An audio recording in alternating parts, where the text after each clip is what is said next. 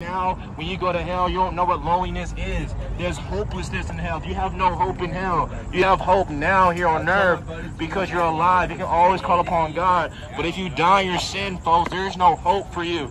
You're done for eternity. You have no hope in hell. There are people in hell, hopelessness.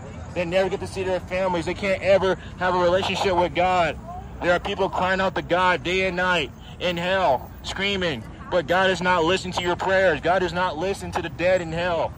But if you're alive, God will listen to your prayers if you repent, if you have a humble heart, if you come to Him.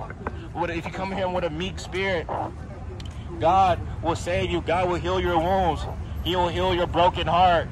But if you reject God's grace, if you reject God's love, it's going to be tribulation and anguish for your soul. It's going to be pain and torment for your soul if you don't repent from your sins. So you need to get right with Jesus Christ. You need to get right with Jesus. Yes. You have Jesus in your heart? Yeah. You have Jesus in your heart, ma'am? Or you have Jesus in your heart? Do you have Jesus in your heart? Because you need to repent from your sins. You can't live a Las Vegas lifestyle, then you're going to go to heaven. This is literally called Sin City, and God hates sin. You're spitting in the face of God. I have a question. Okay. What are you doing in Vegas? I live here in Vegas. You live here in Vegas? Yeah.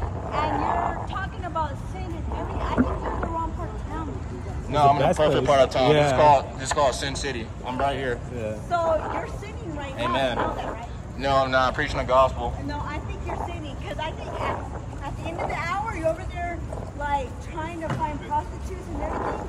Ma'am, are you lying? It's called bearing false witness. That was against the Bible. You need to repent for lying. Oh, Stop okay. lying. Yeah, that's one of the 10 commandments. Don't bear false witness. Wow. Don't bear false witness. Don't say I'm going with a prostitute if you know I'm not with a prostitute. That's called lying. All liars have their place in a lake of fire. Please don't be a liar. Repent.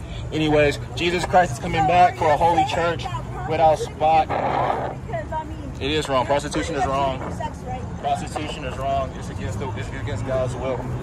But we need to get right with Jesus Christ. You get right with Jesus. Repent and turn to God. Like you should never Repent and turn to God. You gotta get right with Jesus.